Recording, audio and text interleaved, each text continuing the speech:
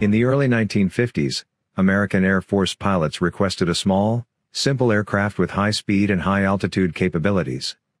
They were looking for an aircraft that could challenge the Soviet MiG-15. In March 1952, Lockheed Skunk Works assembled a team to design an aircraft meeting these requirements. A small, simple aircraft using the General Electric J-79 turbojet was designed. Lockheed presented the new concept to the U.S. Air Force in November 1952, and in response the Air Force issued a general operational requirement for a lightweight fighter. 3 additional companies entered designs, but Lockheed was granted a development contract in March 1953 for 2 prototypes, designated XF-104. The prototypes used the Wright J-65 engine, since the J-79 was not ready yet. The first XF-104 flew for the first time on March 4, 1954 at Edwards Air Force Base. The first flight lasted only 21 minutes, due to problems with landing gear retraction. The second prototype was destroyed weeks later during gun-firing trials, when the hatch to the ejector seat blew out. The pilot was forced to eject in the mistaken belief that there was a cannon malfunction. The next version, the YF-104A, was longer and was fitted with the J-79 engine, modified landing gear and modified air intakes. A total of 17 YF-104As were ordered by the U.S. Air Force for further testing. The version flew for the first time in February 1956.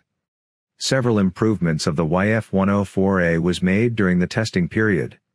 In January 1958, the first production F-104A was delivered to the U.S. Air Force. The F-104 had a different design than most jet fighters of the time. The wings were located much farther back than on most designs of the time period, and the aircraft had a very small and thin straight wing. In fact, the wings were so thin and sharp that they presented a risk to ground crews. Protective guards had to be installed on the wings during ground operations maintenance.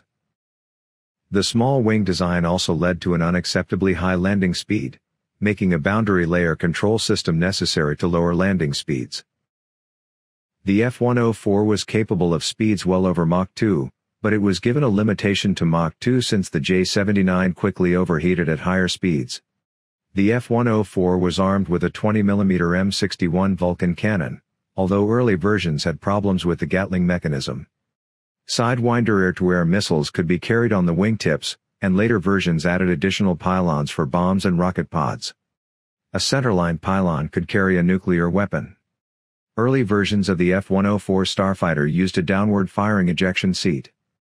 This led to 21 killed pilots that failed to escape the aircraft in low-level emergencies. The ejection seat was changed to an upward-firing seat in later versions. The Air Force first used the F-104A as an interceptor, though it was not designed for that role. Its range and armament were not well suited for the interceptor role. The first operational starfighters experienced problems with the J-79 engine and the M61 cannon, and were grounded after 3 months of service. The issues were solved, but a change of strategy towards fighters with longer ranges with higher ordnance loads resulted in reduced Air Force orders. In 1958, the Starfighter served in the Taiwan Strait crisis, providing a significant deterrent effect. During the Berlin crisis in 1961, 60 F-104s were airlifted to Europe and provided a powerful air superiority deterrent. The Starfighter served in the Vietnam War from April 1965, to protect F-105 Thunderchief fighter bombers against MiGs.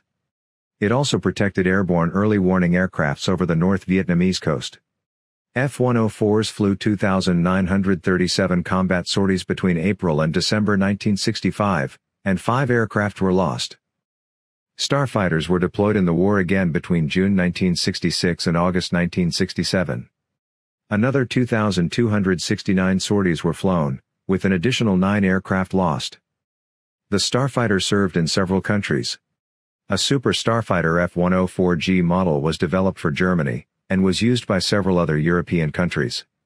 In Germany, 116 pilots were lost in accidents with F-104s.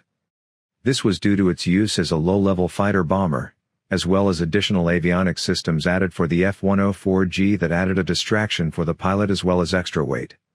The Starfighter was deemed to be an unsafe aircraft with poor aerial performance by German commander Erich Hartmann, who was a World War II fighter ace. The F-104 was also used by Pakistan in the India-Pakistan wars during the 1960s and 70s.